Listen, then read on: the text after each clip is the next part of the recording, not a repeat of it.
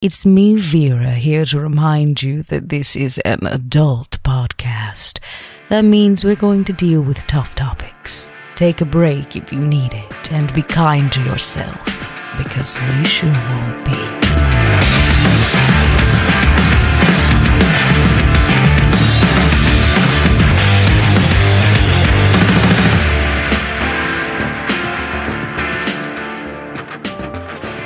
Hello, everybody, and welcome back to Season 2 of Crack Crown, Episode 9, correct? I believe so. Correct. Hey, yeah, we love it. As always, I'm your storyteller, Mike Martin, joined by three of my wonderful players, Dot, Jason, and Josh. Hello. Hi, Matt. Good afternoon, sir. Good afternoon, Robert. It's good to see you. We had a little bit of a duo episode last week, which two of the three of you were not privy to, but it was a nice episode for the first time in a long time. The coterie, or pieces of the coterie at least, have gotten a reward and not just been kept on the ground, beaten with a boot over and over again. You got to check out the Blackstone Hotel. If you're curious what it looks like and the opulence of it all, please head back to the last episode and check it out. Actually, I also posted pictures as promised in the Discord of the actual hotel, so you can go check those out. Ooh, fantastic. He's pretty. It is a gorgeous hotel. It's going to be an interesting place for your kindred to kind of, because it's going to be we'll talk about it in the game. I don't want to get ahead of myself. Before we jump into the game, which I'm clearly eager to do, let's go ahead and chill real quick. Thank you guys so much for watching the show, listening to the show. The best way to support us is just to keep listening. Share the show with your friends who are interested in tabletop RPGs or maybe haven't and you want to get them into it. Also, you can go ahead and just support us directly at patreon.com/podbynight. By there, depending on what tier you jump into, you can get extras like after shows, audio, and video. Also, if you want to support us beyond the going above and beyond, you just want to join the community, our Discord is a great place to do that. It's totally free. Usually a link somewhere in the description or over on our Twitter or X or whatever the fuck you call it at this point. Also, head over to our YouTube channel, something I never talk about. If you head over to youtube.com/podbynight, obviously, all of our episodes go live there, but we had a couple special episodes go up over there for a 2-episode Fallout game that we did on our stream at twitch.tv/podbynight. So if you want to see us do some other stuff, go check that out. If you want to see Mathis get to roll dice. What? Not as an ST. Yes, I am not running the game. I get to play. I know, Mathis got to play. You're not allowed to play. Listen, Dot is an amazing GM, and fuck, she like wrote. I did write the Thanks, campaign Mathis. we were running. Like she was, which was awesome. So please go check that out. And the Fallout campaign, like the Fallout rule system, is really good. I really enjoy it. It's kind of similar. It's got some similarities to Vampire, actually. Yeah, it's just a lot more shared things, I think, than Vampire, because everything's individual, but it does have a lot of the same dice pool machinations. Cool. All right. Well, with that all in mind, if we're all good, let's go ahead and set the scene, rein things in, and see what our coterie is up to.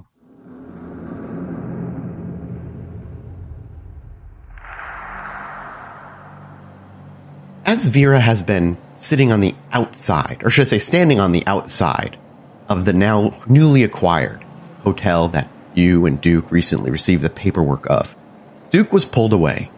He had actual legal papers to sign, shell companies to make sure have the right stake in the hotel, and all the other tax nonsense that you know Duke is rather good for. It is how he weaseled his way into your life, after all.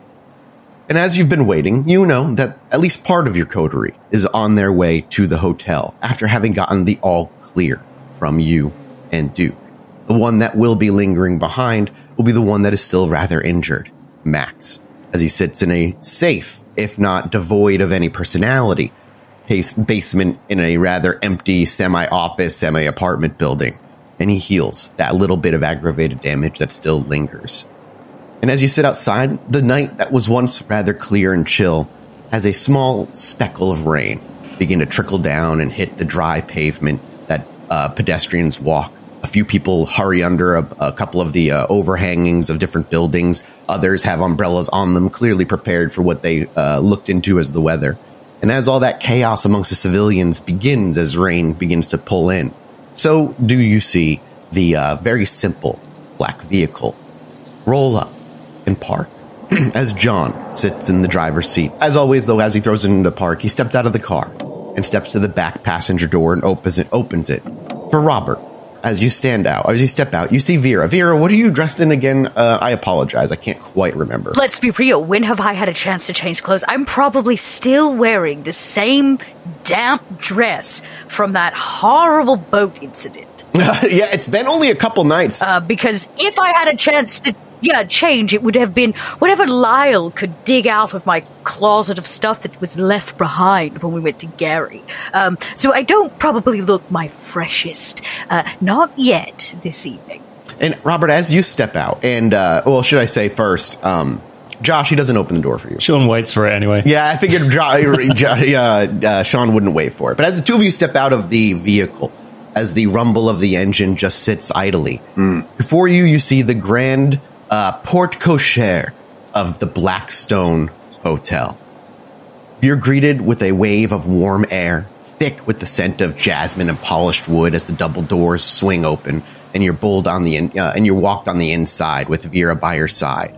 The hotel itself is a testament to Chicago's architectural heritage, a majestic Beaux Arts building that seems to rise from the sidewalk with an air of quiet grandeur.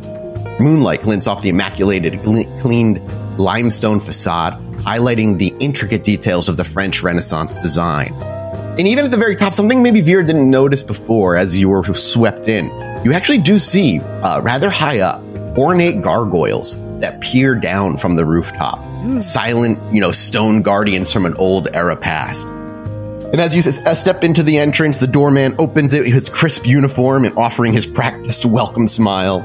And he holds open the heavy bronze doors for the three of you as you step inside.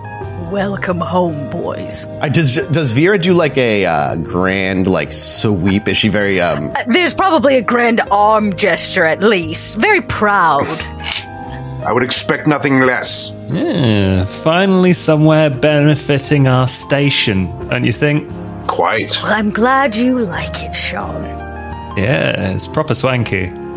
It is rather kind of crazy beautiful in this place. You've never, Shaun in particular, Vera and Robert, different story. Shaun, you've never spent more than maybe 5 minutes in a place this nice before someone's thrown you out. Yeah. Being you, essentially. Yeah, but this time, you're actually able to really take it in. And Vera, as you step in, you notice that the crystal swans are already gone. So much better. Vera, is there anything you want to do with the two of them? As in, are you looking to walk around? The Castellan went off with Duke to take care of business. There are still employees around, but it's not very busy. This is a very expensive hotel. And something I maybe should have just told to Robert and Shaun is, even on the outside, it's not like a garbage piece of the city. It's like a highly maintained, high income, gorgeous historical part of Chicago, not the trash areas that you've been living in forever, and then Gary, Indiana, of all places. No, this is exceptionally gorgeous, inside and out. Shaun, how much money do you think they shovel into this place daily to keep it so pristine? At least £5. Wait, we're in America. $5. This might sound a little familiar to Vera, but to give you guys a description of the inside, you're looking at a lobby that is like a symphony of opulence, right? The moonlight actually streams through stained glass window dome at the very top. It casts colorful patterns across a polished marble floor. Crystal chandeliers twinkle high overhead, their prismatic light reflecting off the gleaming gold accents throughout this entire space. Lush potted palms and vibrant floral arrangements add a touch of nature to this man-made grandeur, while plush armchairs and deep sofas promise inviting pockets of conversation and relaxation. The air is low, with a very small hum of activity. Soft chatter, the clinking of glasses from the bar a little bit of a distance off. And over to your right-hand side, two more large brass doors with golden handles lead into a ballroom that is not being used at the moment. This place is beautiful. And as you walk up to the very top, you see the concierge is of course sitting behind the desk and gives you another warm smile, Vera, but a quiet nod, knowing that he doesn't need to let you know like he's here for you if he's already introduced himself prior. Again, the Castellan is not around. She's off, doing her own thing. Well, I would introduce you both to the Castellan, but her and Duke had to finish paperwork, if you know what I mean. So, what would you like to see first? As that question lingers, the concierge on the other side actually leans in and says, ma'am, not to eavesdrop or interrupt, but perhaps the three of you would like to see where those of your stature reside when their evenings come to a close. Ah, yes, personal quarters. That might be lovely. Can you send someone secure? He nods and he goes, it'll be just a moment, madam. And he heads over to a small phone that's under the desk. You see him lift it. He presses a button and he goes, yeah, just one. Please. Yeah. Virgil. Yeah. Okay. Bye. And you hear click. Virgil will be here in a couple of minutes. Ignoring the FedEx Kinkos, which is going to be redone, and this piece here, and I'm kind of talking while we wait for whoever to come pick us up. The FedEx Kinkos sticks out. Any hotel with the kind of clientele that the Blackstone has usually has like some sort of mailing service for the businesses and whatnot. It just always sticks out, and especially in a historical hotel like this FedEx Kinkos looks so out of place. As you describe it, you wait maybe 3 or 4 minutes before eventually you see a tall, lean gentleman. Wait, I need to send a package. To who? I'm joking. Oh, I did learn how to use a copy machine. Well, after Shaun said he thought $5 a day is all the cost to maintain this wonderful place, I just thought I would jump in on the terrible humor. Let me let you in on a little secret as someone that has dealt with him for a few decades now.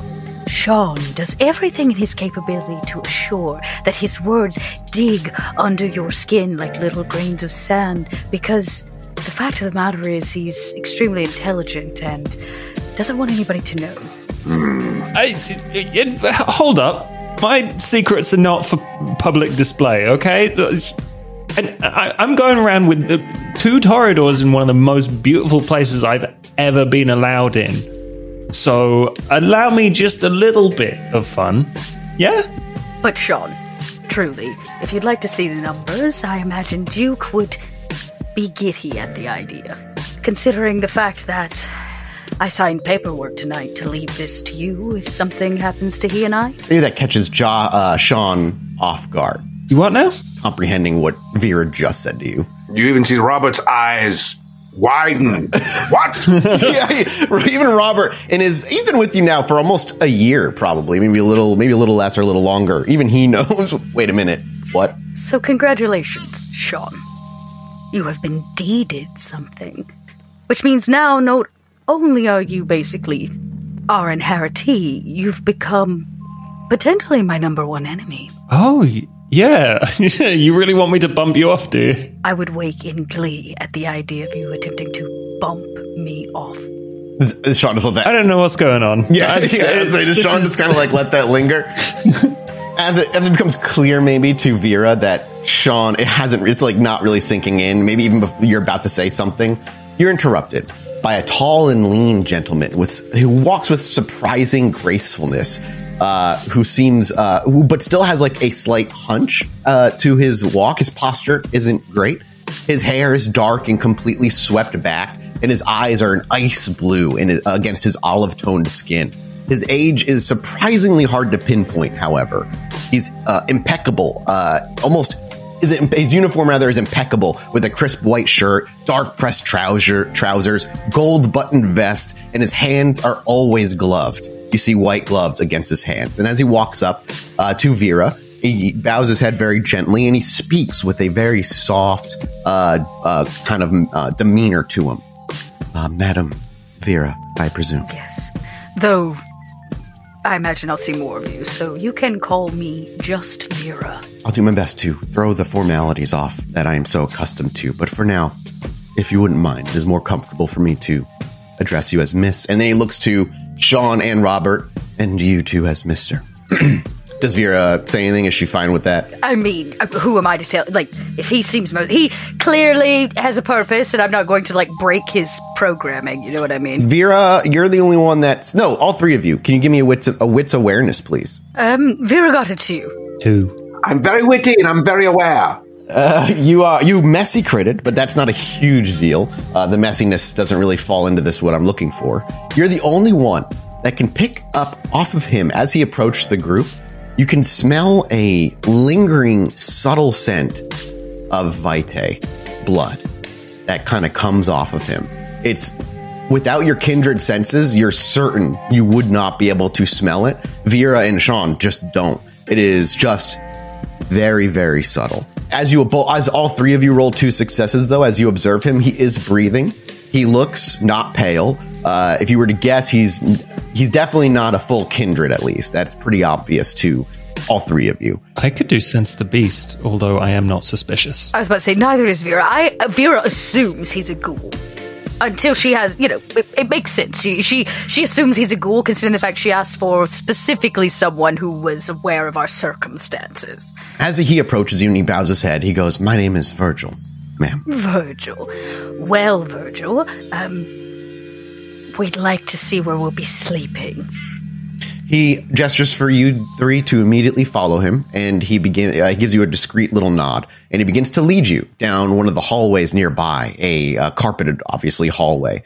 And I imagine there's no hesitation. The three of you follow, and you walk away from the gleaming lobby towards a staircase in the way back.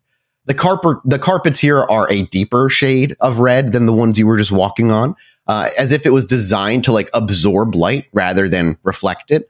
And the bellhop opens a heavy oaken door and gestures you into a nearby area. "Guest rooms, lower levels," he says in kind of a hushed tone. "Quietest in the entire establishment, I assure you." If this is where we're supposed to be, I move forward. He leads. He doesn't want to, he's not going to wait for you to and then shut the door behind you. He just wants to let you know, what's down. He'll lead you down past the door. And as you pass the door, you realize you immediately enter to a spiral staircase. Dim lighting casting long shadows with each step as you progressively go down at a slower pace. You feel the air as you make your way down become notably cooler. A kind of a rather obvious change from the warmth and the closer atmosphere of upstairs. And when you eventually reach the bottom of the stairway, you see a heavy iron-bound door that is set into a thick stone wall. The bellhop steps aside, almost with a practiced deference. And as one of you, as he gestures for Vera to step forward, he reaches into his pocket and he produces to you in the palm of his hand a peculiar-looking key, not brass like most other ones, but a cold, darkened metal that seems to almost swallow the light. Vera says, "How macabre!" And I take it from him and I slot it in the door. The door clicks open with a heavy, you can hear the heavy lock kind of moving.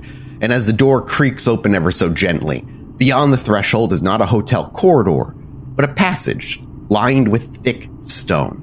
The air is tinged with an earthy coolness, and to either side, you actually can see heavy velvet curtains, rich in color, set into arched alcoves. You can see that the history down here is much, much deeper than the hotel itself. And, then you hear the bellhop kind of break the silence. "Your accommodations, ma'am." Thank you. He pulls back the curtain and your eyes adjust to the dimness. This isn't a room, but a lavish niche. Heavy drapes partition it from the passageway, offering perfect darkness. The floor is stone, and you see in one corner the luxurious velvet upholstery of a coffin built into the wall itself. A low stone table holds a pitcher of an unidentifiable dark liquid and a silver goblet. On the wall, a landscape painting, but the figure within the frame seems to flicker at the edge of your vision, almost as though you can't quite focus on whoever this painting holds. And the air, as I said down here, has got thick, not with age, but almost of anticipation. As you run your fingers across the coffin's plush interior or take a look at the room itself, you know one thing. This is not just a place to sleep. This is the foundation of your new domain. New blood room. It is absolutely the blood room, cranked up to 11, yes. You are correct. I'd say we've come a long way since the blood room, Shaun. I'll say. Don't worry, Robert, you're not missing much. By blood room, we mean a maintenance closet in which we cleared everything out, hung a light bulb from the ceiling, and made sure that the blood drained straight into the sewers through the floor. Sounds charming. Yes, it was purposeful. Practical, yeah. I bet you've never seen anywhere half as fancy as this, Rob. Shaun, I'm just going to pretend you're not here. This vitae on the table because Vera has not forgotten in her feralness, as Shaun continues to rake under her skin, that she's extremely hungry. That's right, you're at 4, aren't you? I am at 4 hunger and have been all night. I did the walkthrough, kept my cool. Now I'm picking up the 2 of them, and I'm really trying to keep my cool. But you said there's a pitcher on the table. Yep, pitcher with it. Like, it's hard to tell what liquid is in it from where you're at, but if you walk up, you can clearly tell it is vitae, which means I need you to roll a hunger frenzy check, because you see it. I forgot you were at 4 hunger, honestly. I know, when you said it, I was like, I have to tell him. I have to be a good player. Yeah, I appreciate it very, very much. I would do the same. No, I did it. I did it. I still, You drink? Yes, absolutely, all of it. Probably from the pitcher. Oh, sure. You grab the pitcher and bring the pitcher to your lips. Yeah, you probably watch Vera just drink straight from the pitcher as much as her body will hold. The first thing you notice that's interesting as the thick crimson vitae touches your lips first before passing into your mouth is how warm the blood actually is being held in this pitcher. There's no way, even if it had been drained 5 seconds ago, it would be as warm as it is here. Moreover, perhaps the thing that even overtakes that notice of yours is the taste of red wine. The blood itself is mostly tastes like vitae. But there is not in the blood as though they were drinking alcohol, but the blood itself has a gentle taste of red wine. Ah, it was drained from someone. I'll drink just like a month from this pitcher. And when I'm done, I'll gingerly wipe the corners of my mouth and set down what's left, and I will say, no one is to tell Lyle. He believes that I only drink from him. Understood? He's a special boy. Got it. So he is to believe. Would the 2 of you like some? And I grab the cups as if I were to pour them politely. Of course. Yeah. Let's have a toast. It is flush with red wine. As you say that, Virgil actually steps in. A correction, if you don't mind, madam. It is not from somebody who drank the pitcher and the goblet itself. Through means I don't understand.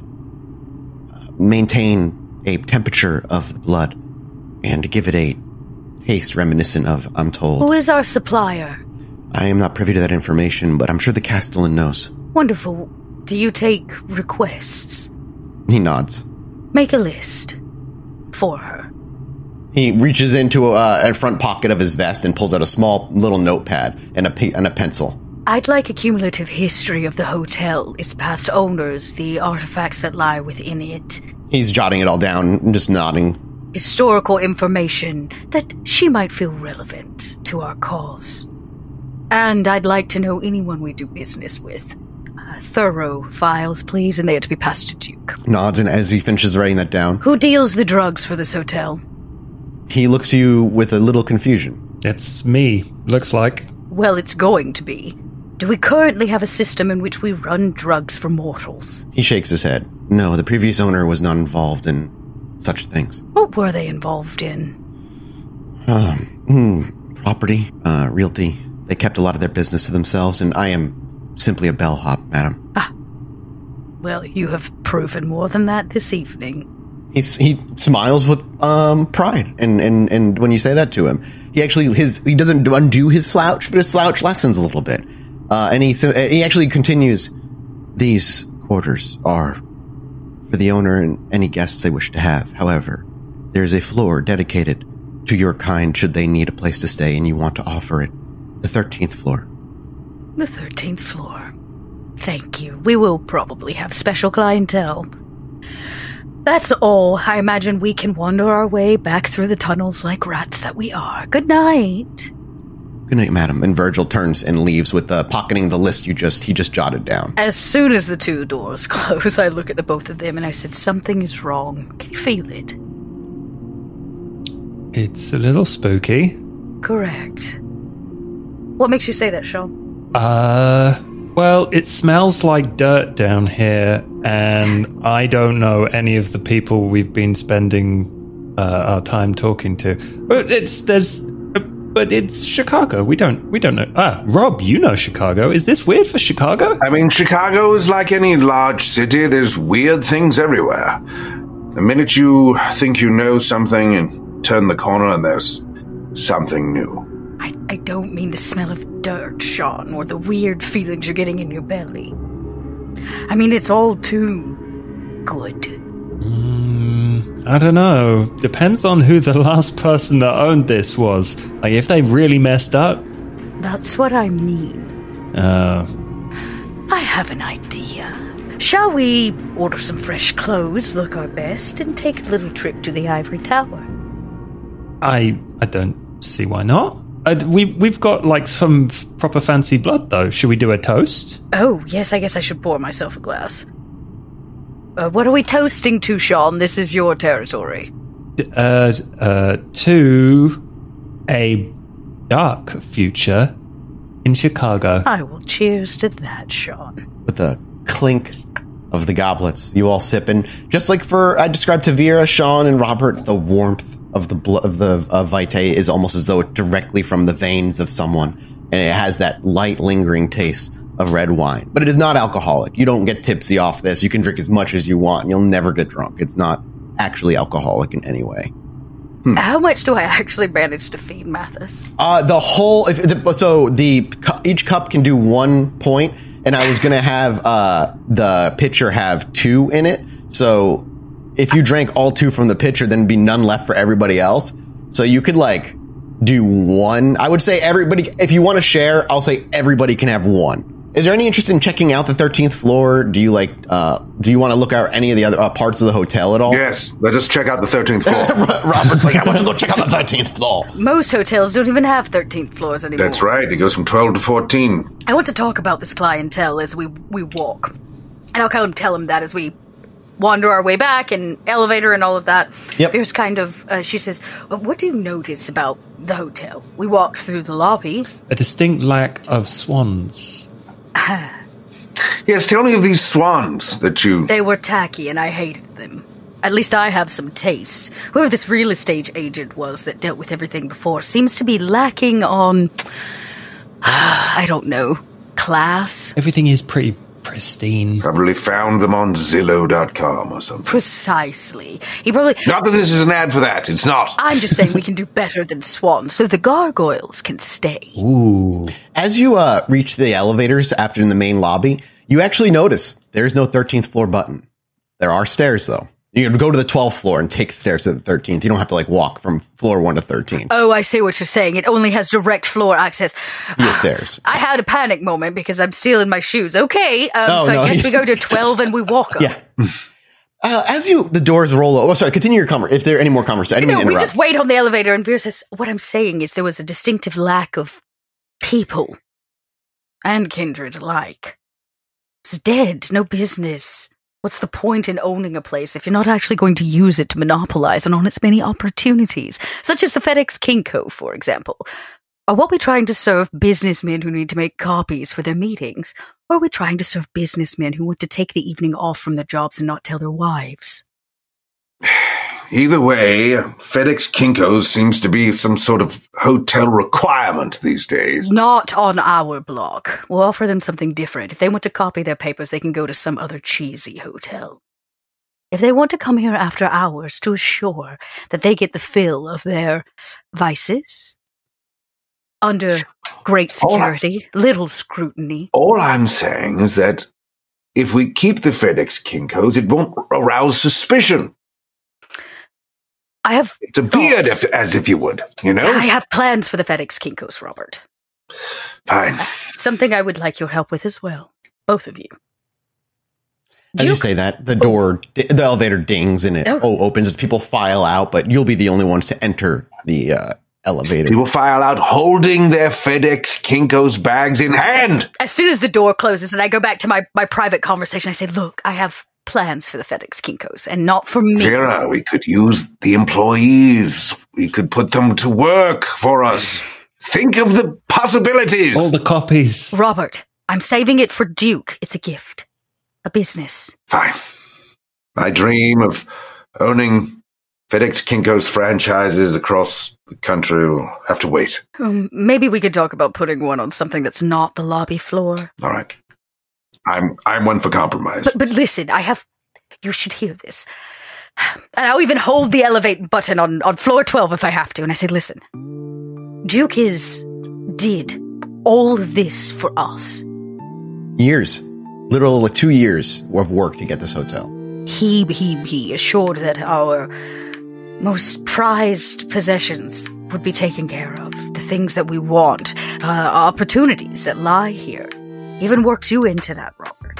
And he did absolutely incredibly well. It's true. But the one thing Duke did not do is write himself into any of it. It's quite selfless. It is. And also worrisome. Duke seeks a constant need to answer questions. When he's figured out and solidified everything here, what's keeping him? And I thought, what if we bring those enigmas to him?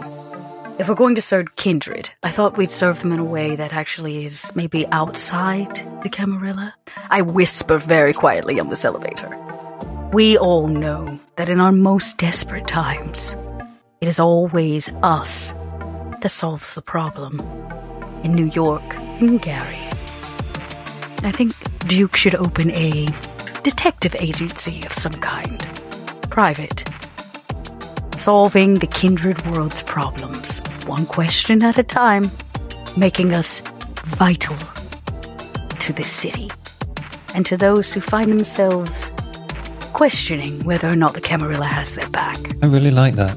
I think that's a great idea. So, we can keep the FedEx Kinkos, but we're going to move it to a different floor because it is an eyesore in that lobby. Okay, what? I've seen many of them on the second floor, on the mezzanine level or what have you. And Shaun, I see you're bursting at the seams. Please. No, the Masquerade is maintained with the FedEx Kinkos. That's incredibly important. Nice one, Rob. I have an idea for Duke's little agency. Oh. I'll see if I can get the stuff together. I might even ask Mia to give me a hand. But he needs a space to practice magic. Yes, about that. He does. He seems rather enamored with that new enigma. So if you could help him out, because I'm going to be honest, it is not within my skill set. Well, I've learned some new stuff. Mia's probably his better teacher. Before you do new things, let's make sure he can walk, if you know what I mean, Shaun. Well, he's not going to explode. And not himself. Other people will. He's not. Minimal risk, Shaun. Let's start with minimal risk. We just got to the hotel, okay? That's dull, but fine. Great. I let off the hold button on the elevator. And the doors roll open. Then you step onto the 12th floor and make your way to the stairs. As you stride up to the 13th floor, here you actually see, at least when you step into the hotel, while the rest of the establishment caters to the luxury-seeking mortal clientele, this floor has been subtly but purposefully adapted to its more undying residents. As you step out into the floor, you actually see on the left-hand side, one of the doors is actually cracked open as there's like one of those cleaning rollers on the outside. And you can actually take a peek in. You clearly see no evidence of anybody using this room. But if you have curiosity to see what these rooms look like, does anybody step in? Mm-hmm. You might as well. It's our hotel. Yep. Yes, absolutely. What you see is a normal layout for a hotel with, again, small differences. Obviously, the windows are completely sun-blocked and sunproof. You see, obviously, the heavy drapes that are just like sunproof blinds. And even behind that, the windows themselves of this floor have been tinted and made to withhold and reflect sunlight out and not let it in at all. Can I get a wits awareness from everybody? While you roll that, you notice that each room, or at least this room, and you imagine each room, has a luxurious king-sized coffin bed. And the difference is important. While you have a normal bed, should there be an emergency with sunlight pouring in, you're fucked in a normal bed. But if you have a coffin bed, you close it and it's sunproof. It's not like a wooden coffin. It's a sunproof modern coffin that is there to be pulled shut, whether you want it for an extra layer of safety or not. You also notice, and let me look at your rolls real quick. I got a 3. Jason and Dot did fine. Shaun did not. You would notice as well, there's a little bit of soundproofing. The walls are a little bit more thick, a little more dampening than the other areas for a little bit level extra of privacy.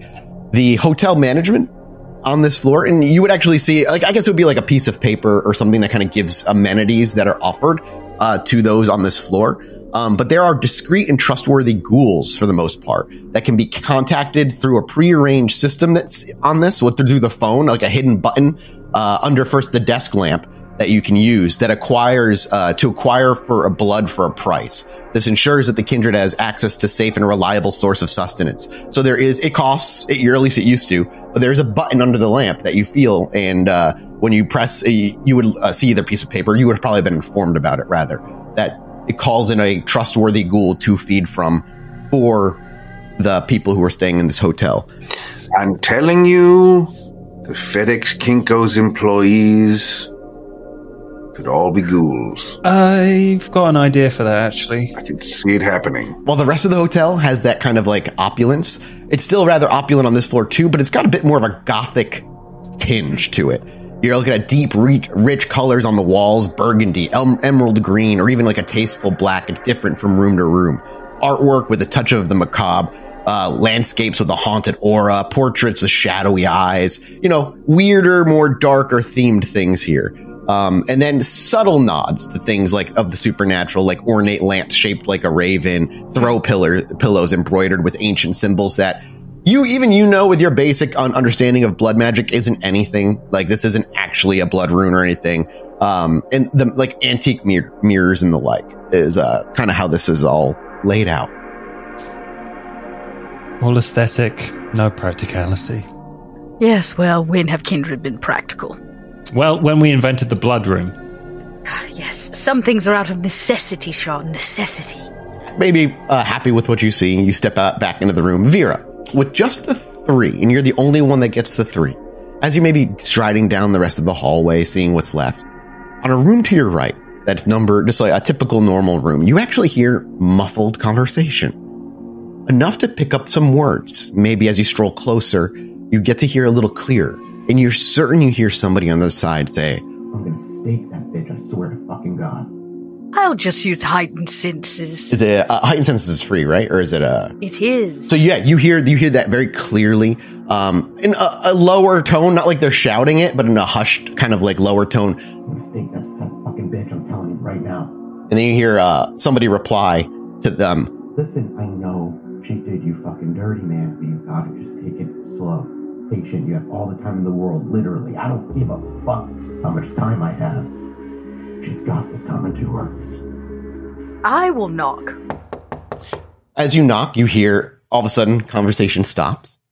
You reach for the door handle. I don't. I knock and I say, hospitality services. Just the owner checking in to make sure you've had a 5-star experience. You hear no response. Remember, if you don't want to be bothered, you ought to leave the little hanger on the door. And I'll kind of run my fingernails, the silver ends kind of down the door, so you get that little bit of a screech. No response. Dead silence. And then I'll walk on. Do either one of you? Shaun's a little bit more mischievous. Yeah, sure. Shaun just drives by and he gently runs his fingertips across it, pushes some weight on it, and it pops open. Shaun, you can't just walk into someone's room. It's rude. Shaun, what's awareness? Oh. You didn't swing it wide open. I imagine you just kind of touched it to see if it was unlocked and like creaked it open a tiny bit. 1. Do I get shot in the face? No. No. One is I literally just need a success out of you because you're right at the door.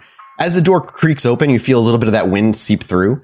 You actually notice there's nobody in there. As you look into the room further, the bed is perfectly made. There is no evidence of anyone having been here at all. No suitcases, no clothes, no nothing. These windows are bolted, like they cannot be opened because they're sunproofed.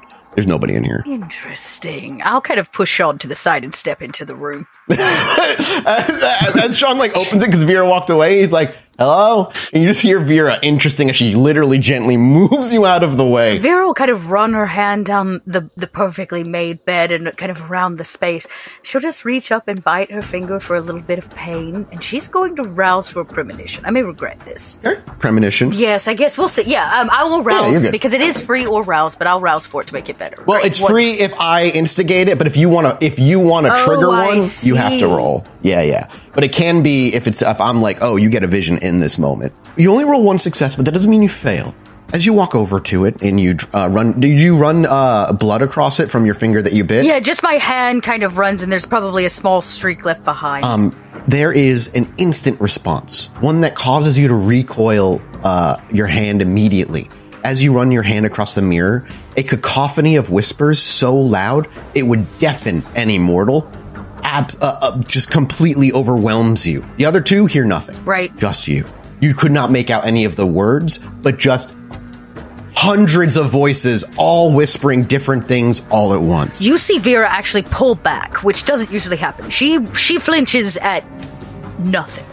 And you see her kind of flinch as she pulls her hand back from the mirror. You're okay? Something is strange here. Not just here, in the hotel. Rob, can you see invisible people? As far as I know, I cannot see invisible people. I don't think they're invisible, Shaun. I've had too much of that recently. Building this old doesn't make an imprint on history without people making an imprint on it. When is a gift not a gift? Never. A gift is never a gift. There's always a catch. Correct. Plus, I wouldn't consider this a gift. We earned it rightfully. Paid where we need to pay and signed the dotted line. I'd call it a business deal. And if Jackson thinks that a little spookiness is going to scare Vera Volkov out of this diamond gem, then he is wrong. So very wrong. Perhaps it is a test. It seems that he does like to test people. Indeed. I wonder how he felt we did in the one in Gary. Did he tell you, Robert? Have any feelings about the outcome? He simply said he knows that Gary was taken care of. It seems like he didn't have the full-on details of what had happened by the time he's spoken with them. But he welcomed you. He appreciated you announcing yourself into Chicago, and he welcomed you back into Chicago. And he took the Malkavian from you. That was about it. Everything seemed to be very normal. Shaun, I suggest as you and Duke dive deeper into a little bit of blood magic, you be very careful. This seems to be maybe a hot spot of activity.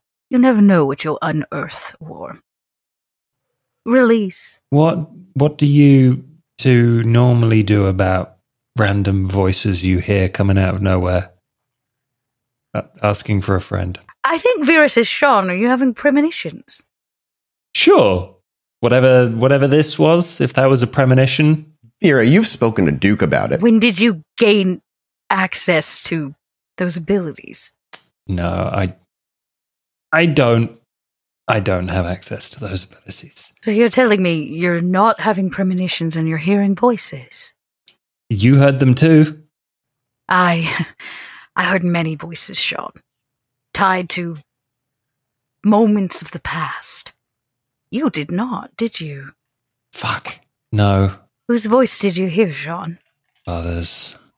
There is not an awkward, but a tense silence that follows that immediately. Time for you to see some of our dirty laundry, Robert. Well, as long as I can hold my nose. And I don't mean Shaun's. There's a reason we weren't allowed to stay in New York. Due to the actions of a few specific kindred who attempted to incite some form of governmental breakdown of the Camarilla. Shaun was looped into a cult, weren't you, Shaun? Yeah, that's one way. You ever dealt with the Sabbat, Rob? Robert, absolutely. They were a problem back when you were embraced before. And for you, Jason, if you don't know what Sabbat are, they are basically kindred who don't think the only thing that should happen is they should rule over humans. Old school. They are hunting down. Yeah, I remember. Yeah, okay, cool. Yeah. They were around in the old editions, right? Yeah. Yes. 100%. They're basically the same. Gentle Shaun. I guess you could say, in our little soap opera of a life, I had some bad choices in men made necessary by deals brokered. I convinced him that I was in love with him.